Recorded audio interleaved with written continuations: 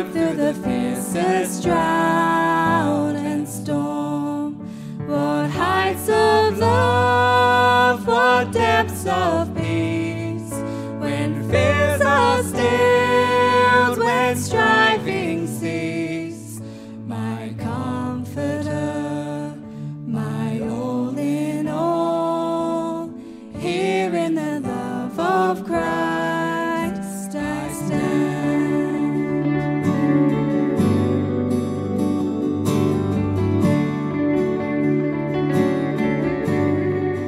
In Christ alone, who took on flesh, fullness of God in helpless babe, this gift of love and righteousness, scorned by the ones he came to save, till on that cross as Jesus died, the wrath of God was satisfied. For every sin on him was laid, here in the death of Christ I live.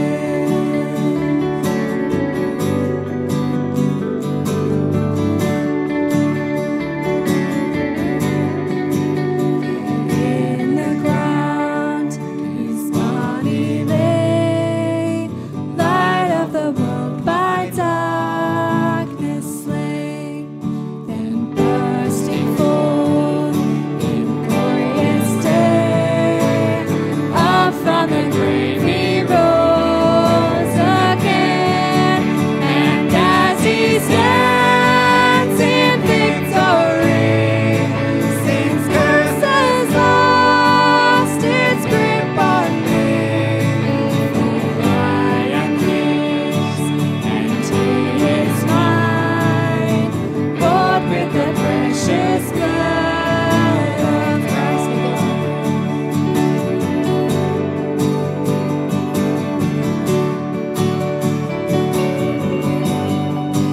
No guilt in life, no fear in death.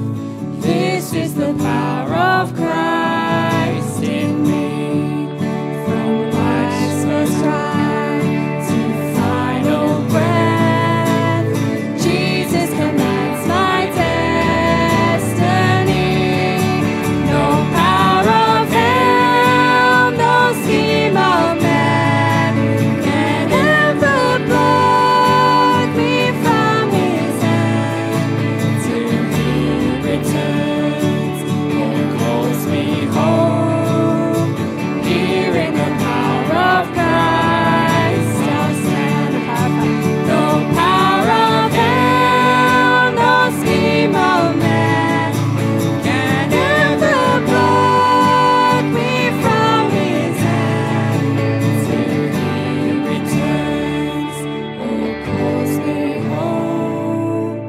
Here in the power of Christ I'll stand. Church, would you take your seats? Well, welcome to the gathering of the Lord Jesus Christ, one people brought under one Lord. Well, with the week we've had, we really need to meet together as God's people. Am I okay, Michael? Yep. Well, with the week we've had, with the referendum, the outbreak of conflict and carnage in the Middle East, and depending on where we sit on those issues, there is much that can potentially divide us as people.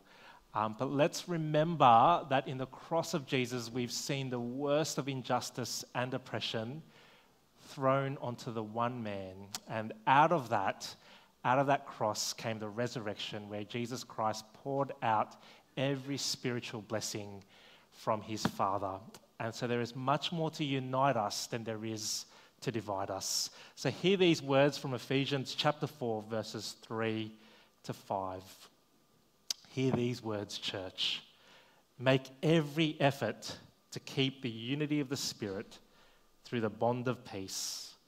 There is one body and one Spirit, just as you were called to one hope, one Lord, one faith, one baptism, one God and Father of all, who is over all and through all and in all. Let's pray. Father in heaven, we come tonight to yield ourselves to the Lord Jesus Christ. We cast our cares upon you. We lift up our voices to you in praise. And in the midst of all our insecurities and fears, we declare that Jesus Christ is victorious over all.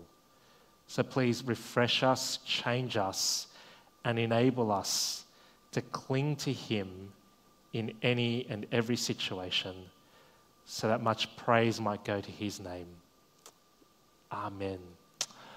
Well, brothers and sisters, may I start by saying welcome to you again. Welcome to those who are joining us online, particularly a call out to the contingent of regular members who are watching from Taiwan. Who knew? 5 of us are in Taiwan, but I just thought I'd say hello as well. To our beloved teenagers and youth, I know that you would normally go out and join your youth leaders, but Sam's a little unwell tonight, so he's asked that you just stay put for tonight. You stay with the bigger, wider church family, and your little group will continue next week as well. I'm going to invite you to turn to your neighbour, say hello to them, ask how the weekend's gone for them, and to kind of just connect with the people around you. Would you please do that now?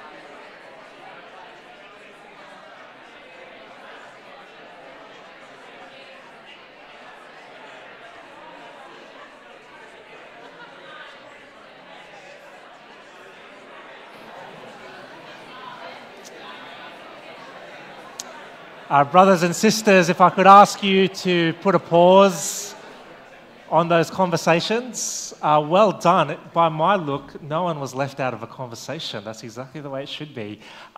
Continue those chats. We're going to go to the Statesman tonight for some dinner a little bit later. It's a couple 100 metres up the road, and all are welcome to come along.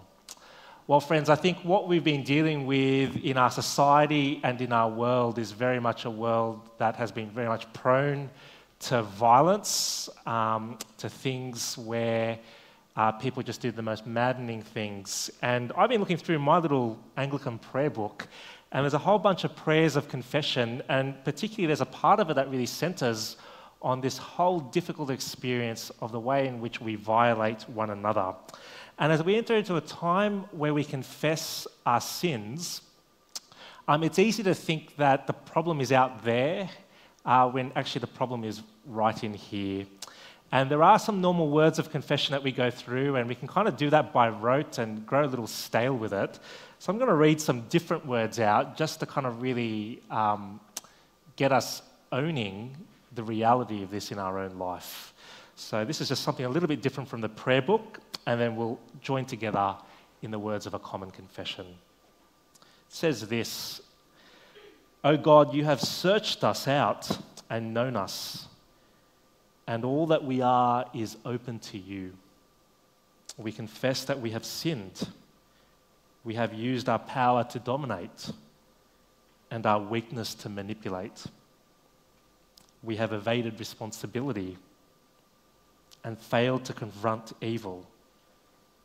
We have denied dignity to ourselves and to each other and fallen into despair." Now, at this point, I'm not going to get us all to do it, but it actually calls for the fact that all members of the congregation would turn to one another, say that prayer, and then say this to God, which I'll just read now. "So we turn to you, O God. We renounce evil. We claim your love. And we ask that you make us whole." So if that's your desire, friends, I'm going to ask you to say aloud these words together. Together as one people. "Heavenly Father, you have loved us with an everlasting love, but we have broken your holy laws and have left undone what we ought to have done. We are sorry for our sins and turn away from them. For the sake of your Son who died for us, forgive us, cleanse us, and change us. By your Holy Spirit, enable us to live for you through Jesus Christ our Lord. Amen." Well, God, who is rich in mercy, out of the great love with which he loved us, even when we were dead in our transgressions and sins, made us alive together with Christ. By grace, you have been saved. Amen? Amen. Well, brothers and sisters, over these next 7 weeks, our Father in heaven is going to unfold for us a vivid vision of the victory of the Lord Jesus Christ that he's secured for us. And it's a victory over sin, suffering, persecution, and chaos. And it's the book of Revelation that's been given us to bless us and inspire faithfulness to Jesus in a world where desires are rampant, deceit is everywhere, and suffering and oppression rules the day. We need to hear this book of Revelation. So I'm going to invite you to turn to Revelation chapter 1, and we're going to start from verses 1 to 20. This is probably the perfect book to grab a hard copy Bible, given that we're going to be going through large portions of it. James, you lead the congregation well, brother. So turn to Revelation chapter 1, verses 1 to 20, and then we'll have our regular lectionary reading from Matthew's Gospel.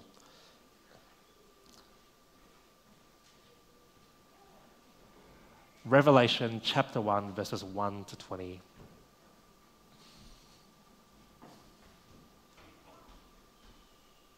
The revelation from Jesus Christ, which God gave him to show his servants what must soon take place. He made it known by sending his angel to his servant John, who testifies to everything he saw, that is, the word of God and the testimony of Jesus Christ. Blessed is the one who reads aloud the words of this prophecy, and blessed are those who hear it and take to heart what is written in it, because the time is near. John, to the 7 churches in the province of Asia, grace and peace to you from him who is, and who was, and who is to come, and from the 7 spirits before his throne, and from Jesus Christ, who is the faithful witness, the firstborn from the dead, and the ruler of the kings of the earth. To him who loves us and has freed us from our sins by his blood, and has made us to be a kingdom and priests to serve his God and Father. To him be glory and power forever and ever. Amen. Look, he is coming with the clouds, and every eye will see him, even those who pierced him. And all the peoples on earth will mourn because of him. So shall it be. Amen. I am the Alpha and the Omega, says the Lord God, who is and who was and who is to come, the Almighty. I, John, your brother and companion in the suffering and kingdom and patient endurance that are ours in Jesus, was on the island of Patmos because of the word of God and the testimony of Jesus. On the Lord's day, I was in the Spirit, and I heard behind me a loud voice like a trumpet, which said, "Write on a scroll what you see and send it to the 7 churches, to Ephesus, Smyrna, Pergamum, Thyatira, Sardis, Philadelphia, and Laodicea." I turned around to see the voice that was speaking to me, and when I turned, I saw 7 golden lampstands. And among the lampstands was someone like a son of man, dressed in a robe reaching down to his feet, and with a golden sash around his chest. The hair on his head was white like wool, as white as snow, and his eyes were like blazing fire. His feet were like bronze glowing in a furnace, and his voice was the sound of rushing waters. In his right hand he held 7 stars, and coming out of his mouth was a sharp, double-edged sword. His face was like the sun shining in all its brilliance. When I saw him, I fell at his feet as though dead.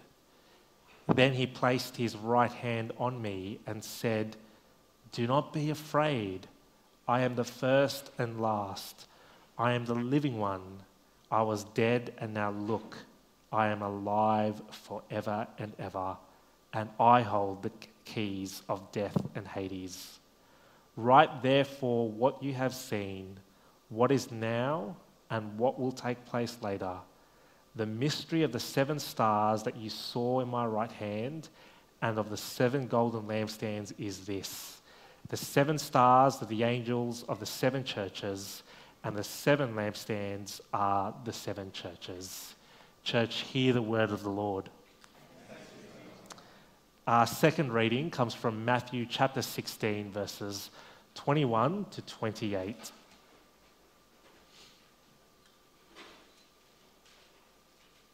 From that time on, Jesus began to explain to his disciples that he must go to Jerusalem and suffer many things at the hands of the elders, the chief priests, and the teachers of the law, and that he must be killed and on the 3rd day be raised to life. Peter took him aside and began to rebuke him. "Never, Lord," he said, "this shall never happen to you." Jesus turned and said to Peter, "Get behind me, Satan. You are a stumbling block to me. You do not have in mind the concerns of God, but merely human concerns." Then Jesus said to his disciples, "Whoever wants to be my disciple must deny themselves and take up their cross and follow me. For whoever wants to save their life will lose it, but whoever loses their life for me will find it. What good will it be for someone to gain the whole world, yet forfeit their soul? Or what can anyone give in exchange for their soul? For the Son of Man is going to come in his Father's glory with his angels, and then he will reward each person according to what they have done. Truly, I tell you, some who are standing here will not taste death before they see the Son of Man coming in his kingdom." Church, hear the word of the Lord.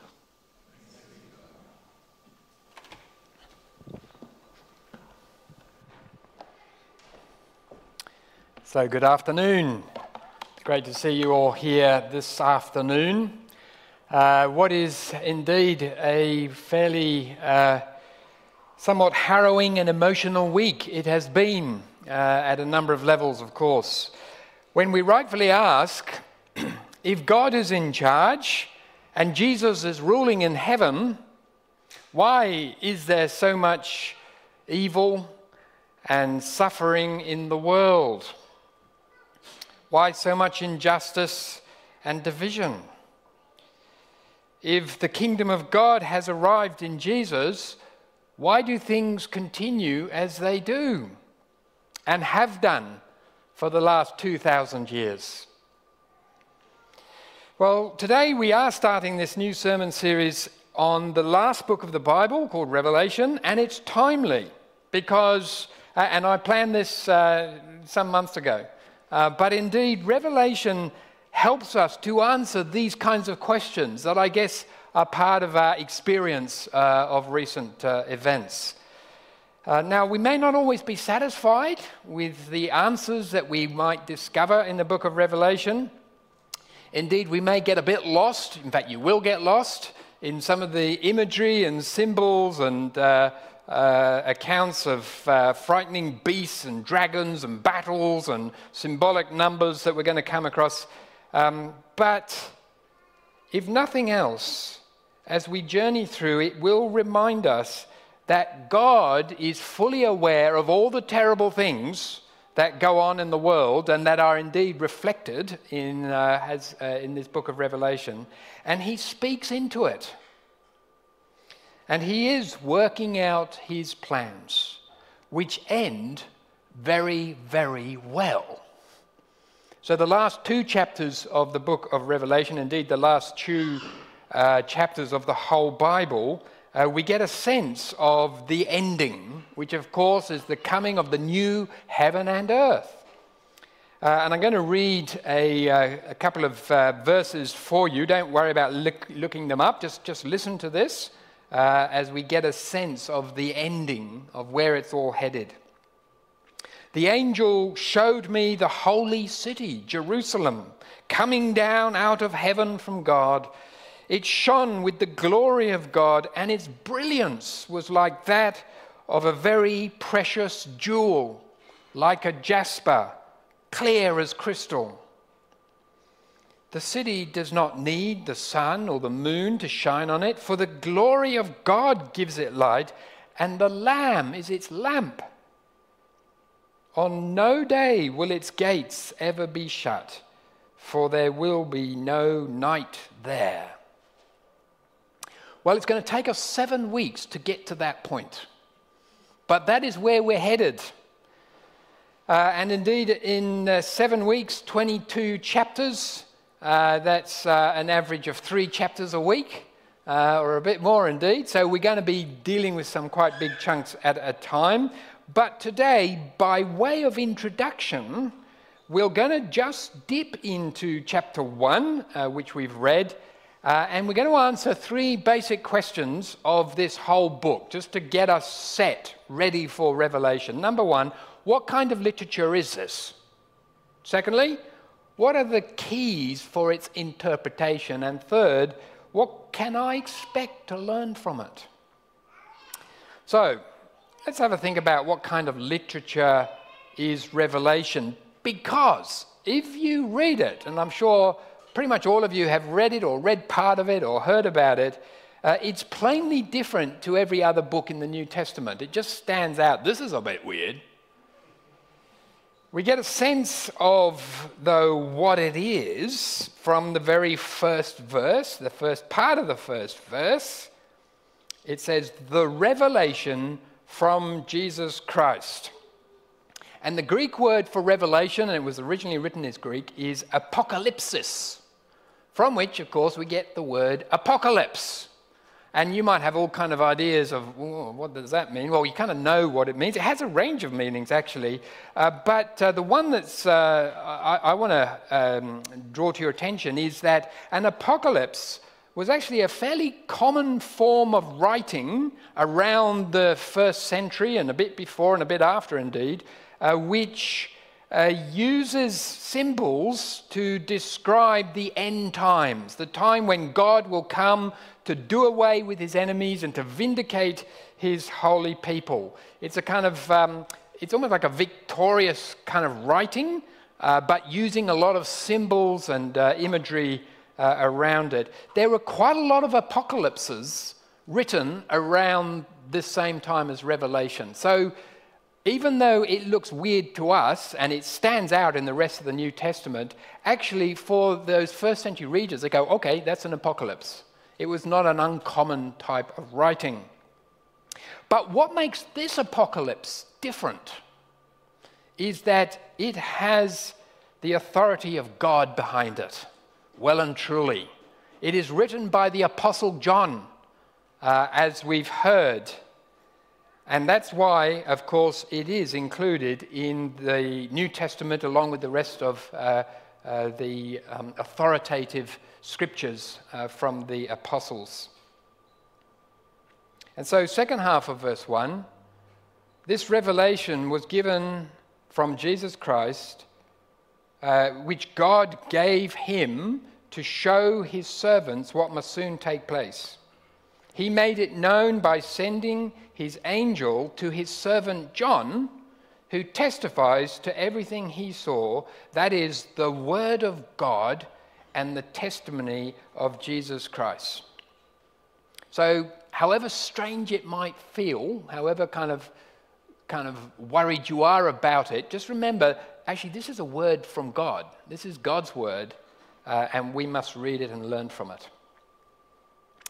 But before we do talk a little more about what we can expect to learn from it, I want to go into that second introductory question. What are some of the keys to help us unlock its secrets? And for that, I'm going to be guided by Bishop Paul Barnett. I was saying this morning, he's one of my favourite bishops. I don't know whether you can have a favourite bishop. I've got one. His name's Paul Barnett. He's still alive. He's reasonably elderly in Sydney now, but he was bishop. He's also one of my lecturers at Moore College, and he's written quite a few Christian books. He's an author, theologian, and he's written a good little commentary on the book of Revelation. He suggests 4 keys for its interpretation, which I think are helpful, and we're going to be using these to help us along.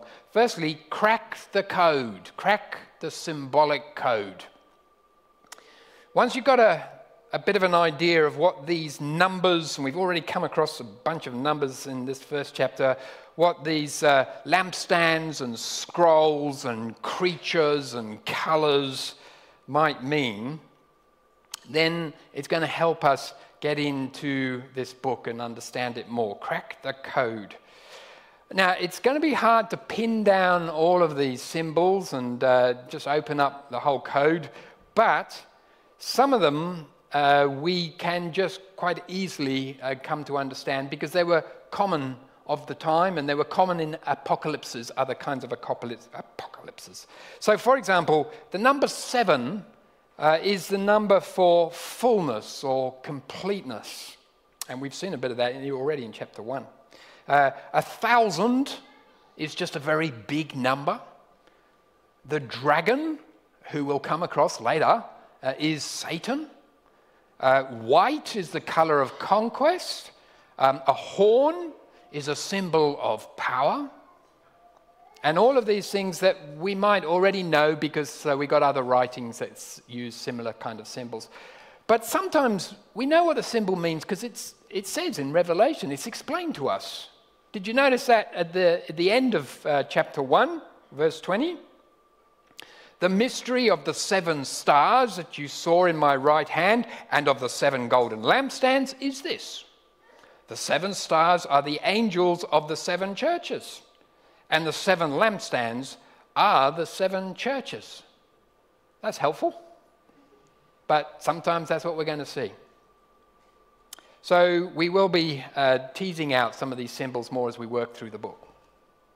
Second key for its interpretation, learn the layout. 2 L's, learn the layout. Now, I love reading maps. Don't know whether, some people like maps, some people don't need maps. No, some people are saying maps just useless. Why do you have a map? In fact, maybe you younger generation, you don't use maps anymore, do you? Just put it on your phone and say, take me there, and it's a sort of a map, isn't it? But I feel more comfortable with a big book or, one of the old paper maps and so on, because I like working out where things are in relation to other things. I love Google Earth. I'll often spend time spinning the globe, zooming in and thinking, wow, I wonder what's there. This is a weird part of the world. And you can come in, you can see little houses. And indeed, when I'm out driving to a place that I don't know and I don't have a map, I get really nervous and I quickly lose a sense of direction. Luckily, my wife has a very good sense of direction, so she'll sometimes guide me. But here's the thing. when you delve into or journey into the book of Revelation, it's really helpful to take a map with you, learning the layout and thinking about that. And indeed, we will be drawing your attention to this layout as we journey through it. But I want to give you just a bit of a heads up so that you can at least be confident that this is not just a weird, chaotic book of all kinds of crazy things going in all kinds of crazy directions. So, chapters 1 to 3 is the first of a number of visions which God gives to John, which is, in this vision, in this first part, a message for 7 churches about how they're going, and to encourage them in the face of ever-increasing pressures and persecutions that's coming. So that's chapters 1 to 3, and we'll do the remaining of that next week. Then there is a second vision, which is set up in chapters 4 to 5, where John is taken into the throne room of heaven. One of my all-time favorite chapters in the Bible, but Ben's preaching on that one, so I missed out on that. But that'll come in a few weeks' time. And then in chapters 6 to 16, as part of that vision, when John is in the throne room of heaven, he is shown the difficult journey that God's people must go through before the arrival of the new heaven and earth. And it's described, don't worry if you can't remember all of this, I'm just giving you a heads up to say it's okay, there is a map, we will get there. It's described in 4 concurrent episodes, which is going to be important, not sequential, but concurrent, which Paul Barnett characterizes as tyranny, chaos, persecution, and destruction. And we're going to come to those in due course. And then finally, in chapters 17 to 22, there is the final judgment and the arrival of the new heaven and earth. So there is an ordered layout. There is a map that we can refer to, if you like, and that's going to be important as we work through it. Third key for interpretation, 2 P's, perceive the parallelism.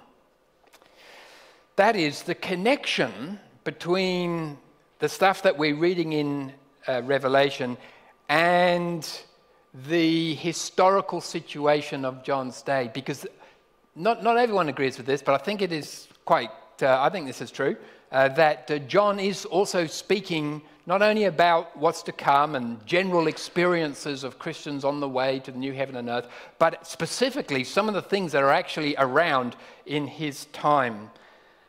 So for example, we're going to see kind of beasts and horns and battles going on, and some of it will be clearly seen to be paralleling the Roman Empire, the Roman emperor, the beastly pagans causing trouble across the world at that time. So, as I say, we will draw some of this out along the way. Fourth and final key for interpretation, most important, we must focus on Jesus Christ. So the truth is, Revelation is not a book simply for predicting the future, or indeed interpreting the times, as some just think it is. It's actually primarily about the gospel of Jesus Christ, the good news of Jesus Christ, that in his death and resurrection, he won a victory over God's enemies, that now he is enthroned in heaven with all power and dominion, and soon he will return as victor, and when he does, he will bring judgment and the new heaven and earth. That's the gospel of Jesus Christ, isn't it? That's what we're going to see throughout Revelation. Indeed, we get a good sense of this gospel in this first chapter, in this first vision of John, which indeed is a vision of Jesus. And I'll pick it up halfway through verse 12.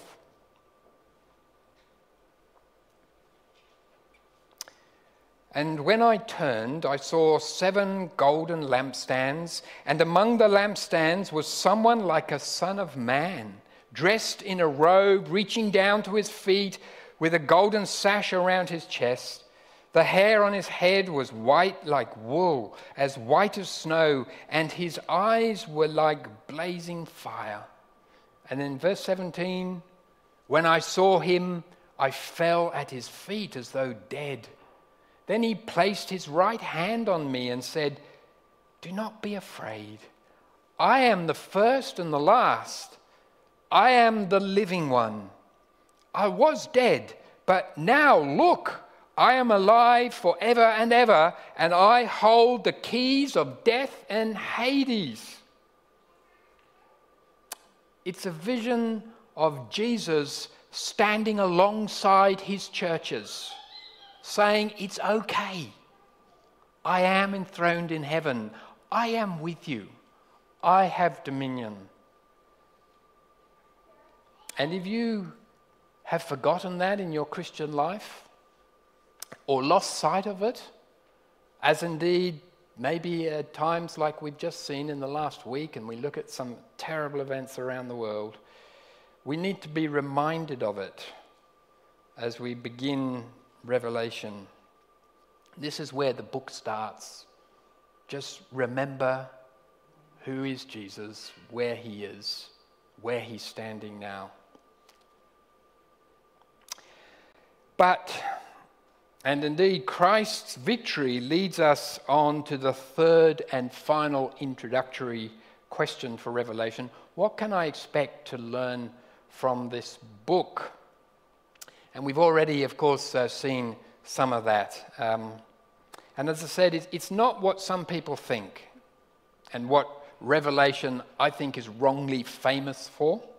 It actually doesn't give us a detailed blueprint of what will happen in the future. Now, some people go to great lengths and write a lot and draw a lot and sort of show you how all these things in Revelation point to specific events in history, and this is what's going to happen and that's what's going to happen. It doesn't actually predict which evil empire or dictator will arise and when. I don't think it does. It doesn't actually tell you exactly that Jesus is arriving not far from now. Look at what's going on in Israel. Look at Revelation. This is how it all works out. People have been coming up with those ideas for the last 2,000 years. I guess it was a big one in 1947. And so we do need to be a little careful when we try and force Revelation to say something that really I don't think it is trying to say. Rather, Revelation answers this most important question, which I began with. If Jesus has conquered all and is ruler of the world, why is there so much evil and hatred in the world? Why is there suffering and injustice and division? Where is God in all this? When will Jesus finally return and put things right? When will we see the new heaven and earth? And is it worth waiting for? How good will it be? And how am I supposed to live in the meantime? Do you have those kinds of questions? You probably do at different times. I trust that Revelation is going to help us to give answers and hope and encouragement and renewed strength as we journey on through our lives in this sometimes broken, divided world. And indeed, what a great encouragement it is, isn't it? Chapter 1, verse 3. Have a look at that. I'll finish here. Blessed is the one who reads aloud the words of this prophecy. Thank you for reading the whole chapter this afternoon, Ronaldo.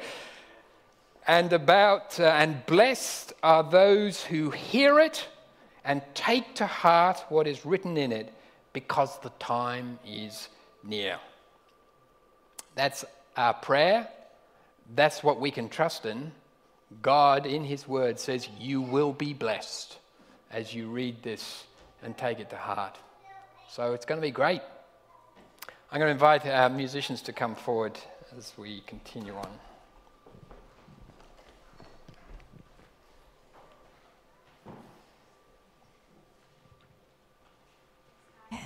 Can everyone please stand and we'll sing together?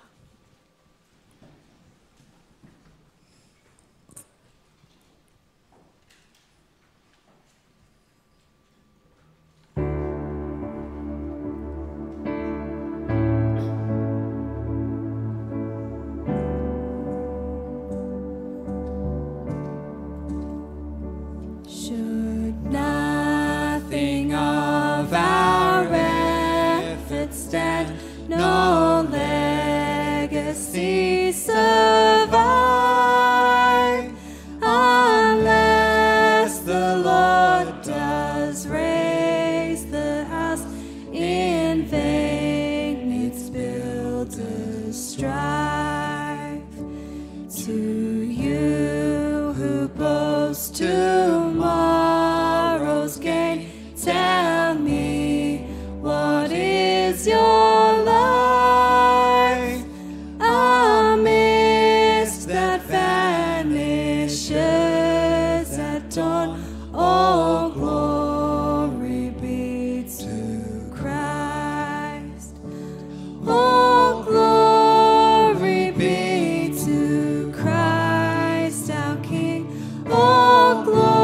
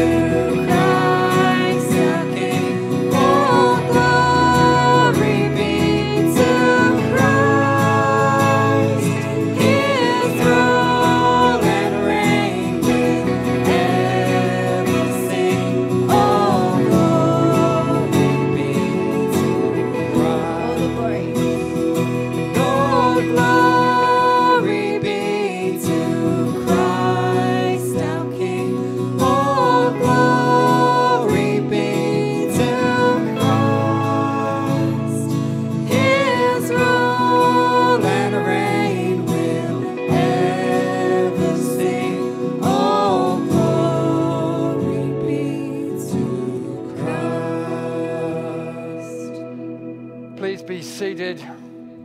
Aren't we so blessed with our musicians?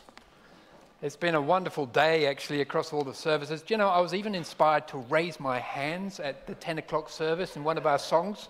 It doesn't happen very often, but I might even do it tonight. Who knows? Thank you so much. So we've got questions over there. James down there. I got a new grandchild called James. So I've got a new appreciation of the name. Excellent. I actually heard he shares both my first names, so there's some copying going on. He's another James Edward, but yeah. Keep going, James. Question from me is about verse 1. Yeah. It says what must soon take place, and then verse 3, because the time is near. I guess a lot of the questions non-Christians in particular ask of Christians is, you're waiting for this Jesus guy to come back. It's been a couple of thousand years. There's a lot of soon language. I just would be interested in your thoughts. Yeah, it's good. Thank you, James. So I think it's what we get a sense of, and the way of thinking about this is, in regard to Jesus' return, it's soon and it's near because it's already. Like, everything is prepared. There's nothing more to be done. We're just waiting for the full number of God's people to come into the kingdom, if you like, which God knows. There's no more work to be done. It's imminent, but it's been imminent for 2,000 years, and we need to be ready for it. So I think it gives us that sense. And if not the return of Jesus, then other things that Revelation is going to be talking about that are happening and going to happen, we can kind of get a sense that expect this to be happening even now or tomorrow or the next day. I'm not talking about that might be Jesus, but it might also be the chaos, tyranny, persecution, suffering that Revelation also speaks into. Don't be surprised if these things are here now or just around the corner. Yeah, thanks. Thanks, Guy, for your sermon and for, I think, some really helpful pointers as we take on Revelation, which I'm nervously excited for. So am I, Eleanor. I have a question on verse 10. John says he was in the Spirit on the Lord's Day. And I guess my question is, what does it mean to be in the Spirit? Is that something that we do today and perhaps use different language for, or is it something we should be doing? I don't know, do you have any thoughts on what that kind of means? I didn't think too much about it, Eleanor, but I would take it, this is being in the Spirit in the context of Revelation is this is a vehicle, if you like, for the visions that he has given.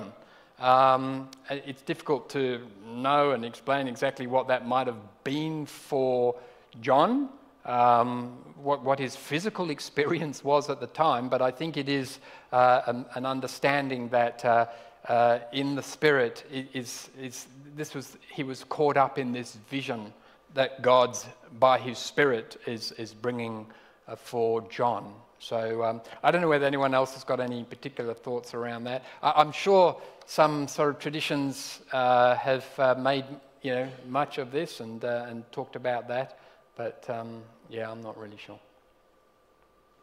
All right. Ryan, thank you. Thanks.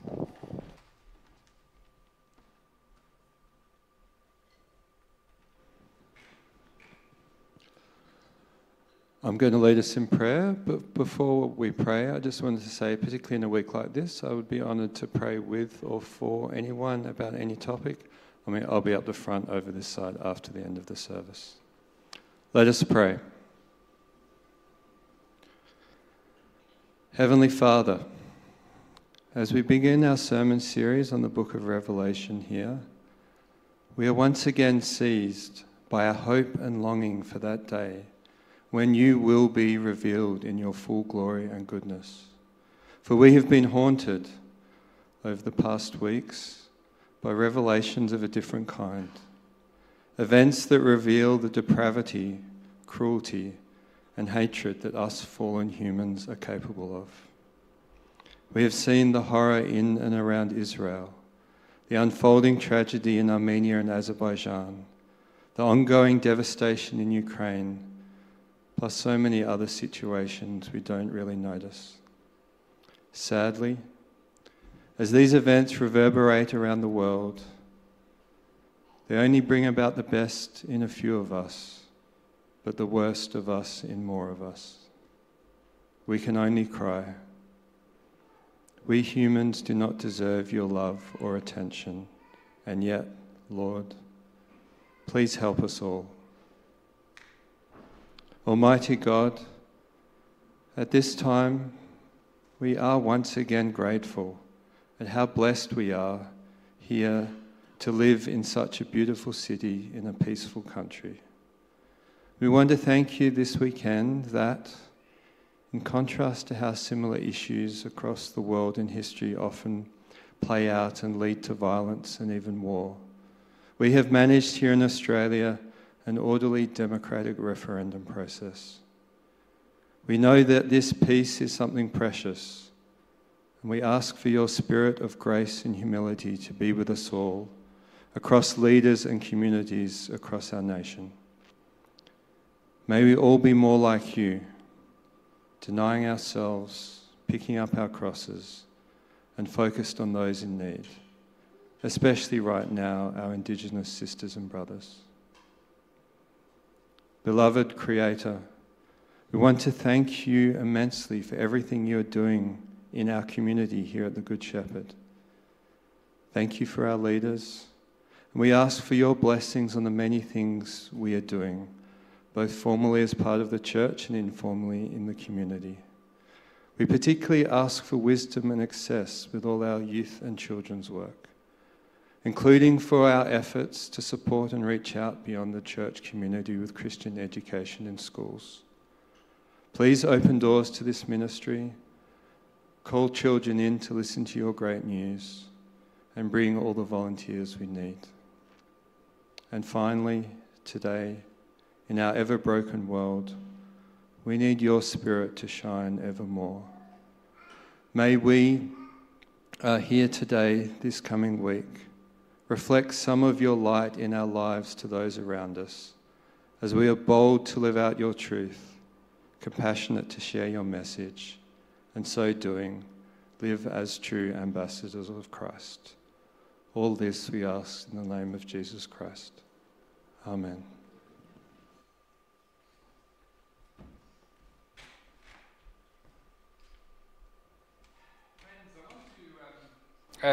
Talk a little more about the Good Shepherd Deacon Congregation plant. I'm talking about it this week because next week's fourth Sunday of the month, and in the lead up to its formal weekly launch on the fourth Sunday of the month, the congregation will be meeting together over at Barton, actually, while we wait for the new Early Learning Centre to be built in Deakin. So St Mark's Theological Centre have kindly opened up the facilities there for this Good Shepherd congregation to be meeting. Now, it's an exciting time, and we as a church, I think, need to be following God's lead as He brings people here to the Good Shepherd at Curtin. So we are finding more and more that this building getting filled up. In fact, at 10 o'clock this morning, it was standing room only pretty much at the back at the beginning when we have all our kids and children.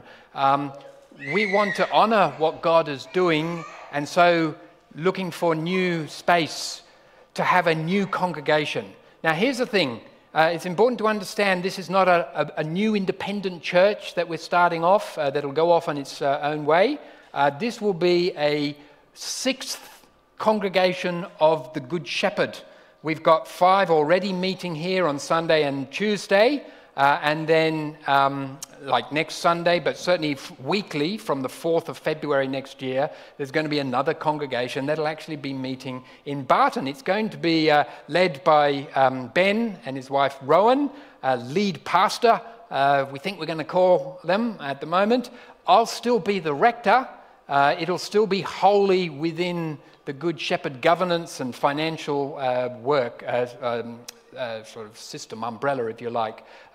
Indeed, I'm going to, I don't think I have to ask Ben, I'll just tell him that I'm going to be preaching there regularly, but not every week by any stretch, but I'm going to come and I want to be very much a part of it, and I'm sure Ronaldo will be there at times as well. So that's going to be really exciting. The good thing about here at 4:30 and the 8:30 people, where there are some folk from 8:30 who've already committed to going, is that you could actually go to both for a time. You could go to Barton at 11 a.m., enjoy that opportunity to be in a different kind of different environment. Church will feel a little different, but connecting perhaps with different community. But you can also be here on Sunday afternoon as well and enjoy this time. That's a possibility, isn't it, Ben? Try before you buy is one way of thinking about it. But I also wanted just to highlight for us, and we'll see it more as it gets closer, that in these sorts of ventures, it does affect the home church, the sending church, if you like. We're going to be prepared for that. I want some of you to go. I'm not sure I want all of you to go, because you won't fit in the new place, okay? But I want some of you to go, and that means we'll look out and so-and-so's not going to be here and so-and-so, although, you know, for a while you might want to do both, that's fine. So there is a sense of loss that we might experience. It's going to be a loss in the sense of perhaps some people who have particular ministries at the moment, they won't be able to do them here, or they won't be doing them here, they'll be serving over there. So we're prepared for that. We know that sort of thing is going to happen, and we want to have an opportunity, though, to further this great work that we're doing under God and by the guide of His Spirit through a new congregation meeting over there initially at Barton. And here's one interesting fact. Statistically, new congregations, new church plants grow faster than established churches, if established churches grow at all. But praise God, this church has been growing. So there's exciting times ahead. If you want a reminder of all that's going on, don't forget we have these little leaflets, but also on our existing church website, you'll find a link to, is it called Deacon Plant, I think? Deacon Church? Deacon, something to do with Deacon. Yeah, but it's on the website, isn't it? If you okay, right, anyway. Talk to Ben if you'd like some more information about it. Thank you. Friends, the Lord does keep bringing people to us. If you're new to us today, we want to say welcome to you. We are a church at such a size now that you could do us some help by letting us know that you're here. We've got these things called Connect cards. They're at the back over there. If one of our friendly welcomers brings one to you, don't be offended. That's just us trying to say we want you to take the next steps here as well. On the back of that card, which is a physical card, you can write your details, put into that black Perspex box there, and we'll be able to help you take the next steps here at Good Shepherd. Not thinking about the church plant here, but the year is rapidly drawing to a close for us, and we know that given how highly mobile society is these days, people come, some people also go, sad face, but we want to be able to just kind of appropriately farewell you. If that's going to be you at some point at the end of the year or coming into the new year, could you send an email to Ronaldo, Ronaldo, @gschurch.org.au. It'd be good to know if you are moving on, and that way we could just farewell you at some point here before the year closes and we get into the mad rush of Christmas as well. On a smaller note, I'm taking next Sunday on leave because I'm moving house. 4th move in 2.5 years, right? So I'm hoping this will be the last one until the new creation comes, and then I can move in there. So if you do need to reach me, please email me or call me. I'm really available for you, particularly if it's something urgent, but you won't see my face here next Sunday. So let's stand and we're going to sing our final song.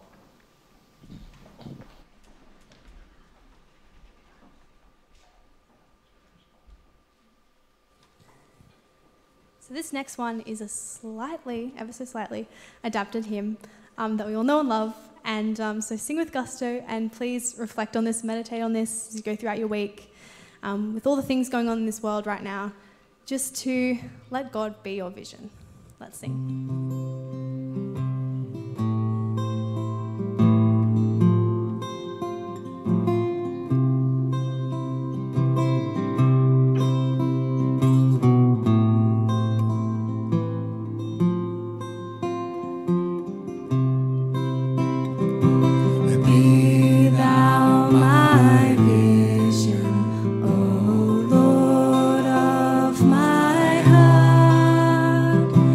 Lord, be